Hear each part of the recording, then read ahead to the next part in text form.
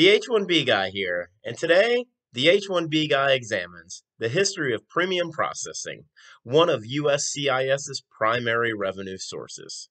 But before we get started, I'd like to ask you, if you haven't already, to please subscribe to the H1B Guy channel here on YouTube. It helps me to produce more content like this for you. I also wanted to mention the H1B Guy offers a variety of consulting services. If I can provide you peace of mind by helping you bridge the gap between your employer and your immigration attorney, please reach out. I'd love to hear how I can help you. Back on October 16, 2020, USCIS published a news release announcing increases to the premium processing fees. I wanted to discuss this here today because I've covered premium processing a handful of times here on this channel, so I wanted to dive in and examine its history. Let's start out with answering this question. What is premium processing? The answer to this question is taken directly from uscis.gov. How do I request premium processing? Quote, premium processing provides expedited processing for Form I-120 petition for non-immigrant worker and Form I-140 immigrant petition for alien worker. Specifically, we guarantee processing within 15 calendar days to those who choose to use this service, or we will refund the premium processing service fee and will continue with expedited processing. Wanted to mention this includes filings for H1B, L1s, TNs, I-140 for employment-based visas, but it's not just limited to these visas, although these are the primary visa types that I cover here on this channel.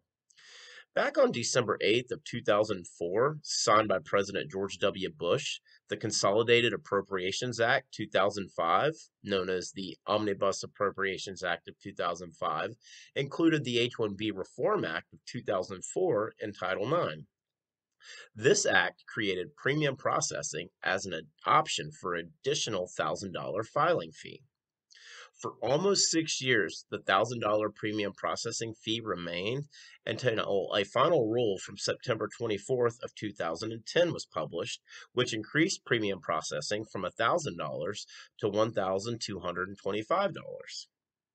$1,225 remained as the fee for the premium processing filing until a final rule from August 31st of 2018 was published, which increased premium processing from $1,225 to $1,410.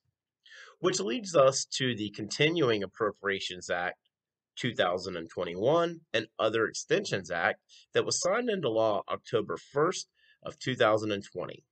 This included the, quote, Title I Emergency Stopgap, USCIS Stabilization Act. This title expands Department of Homeland Security, DHS authority to provide premium processing services for certain immigration-related petitions and applications and contains other related provisions.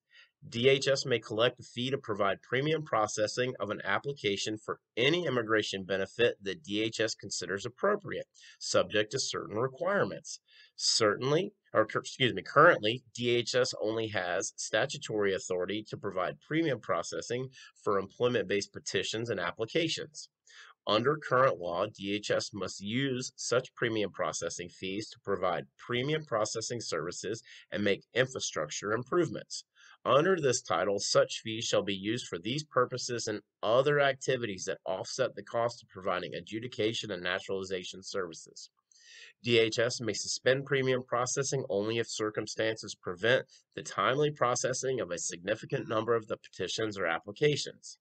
DHS shall provide those who have requested premium processing with access to case status information and communications channels to the premium processing units. DHS may expand premium processing to certain immigrant benefits and set fees for such processing without following certain rulemaking procedures if DHS meets certain requirements, such as limiting the premium fee to specified amounts. The title also increases the fees charged for premium processing. DHS may, subject to requirements, biannually adjust premium fees to reflect inflation without following certain rulemaking requirements. DHS shall report to Congress a 5-year plan to improve processing times for all immigration and naturalization benefit requests and to implement electronic based communications, payment acceptance, and filing procedures for such requests. Which finally brings us all the way back to our opening statement where we mentioned the news release on USCIS.gov titled Premium Processing Fee Increased Effective October 19th, 2020. Quote, U.S. Citizenship and Immigration Services, USCIS, today announced it will increase fees for premium processing effective October 19th as required by the Continuing Appropriations Act of 2021 and other Extensions Act, signed into law on October 1st. The act included the Emergency Stopgap USCIS Stabilization Act, which requires USCIS to establish and collect additional premium processing fees and to use those additional funds for expanded purposes. Increases the fees for Form I-907, Request for Premium Processing, from $1,440 to $2,500 for all filings. Any Form I-907 postmarked on or after October 19th must include the new fee amount. Publication L number 116-159 also gives USCIS the ability to expand premium processing to additional forms and benefit requests, but USCIS is not yet taking that action. Any expansion of premium processing to other forms will be implemented as provided in the legislation. So there it is. To avoid solving USCIS's budget deficits that have been widely covered and as we've discussed on this channel multiple times, the plan is to increase premium processing fee for pretty much every non-immigrant filing and premium processing by over $1,000. Coupled with the H1B IFR limiting H1Bs working at third-party work sites to 12-month extension, and the thousands of EB2 based individuals who are now downgrading to EB3 and filing their new I-140 and premium processing, creates an instant boost of cash flow for USCIS. The other point I wanted to make about premium processing is that it is at the discretion of the beneficiary as to whether your case is filed in premium processing or not. The petitioner can legally pass the fees associated with premium processing down to the beneficiary. Not all employers will do this, but a lot will. Please understand that you can request to have premium processing filed on your behalf as long as you are willing to pay for it. It will be interesting to see if and when USCIS will open up premium processing to employment authorization filings. This would include visas filings such as H4 EAD, L2 EAD, and others.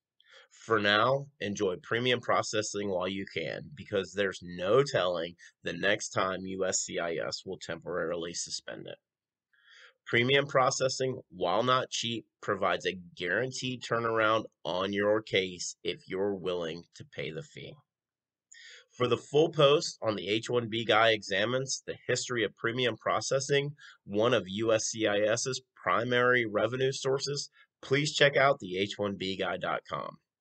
I wanted to ask you tomorrow if you'll please join me at 1 p.m. Eastern for another episode of H1B Guy Live, unedited and unscripted Q&A 6.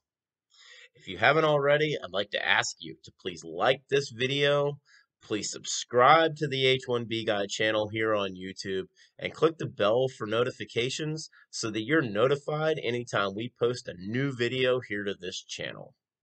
If you've made it this far, I just want to say thank you for taking the time to watch my content.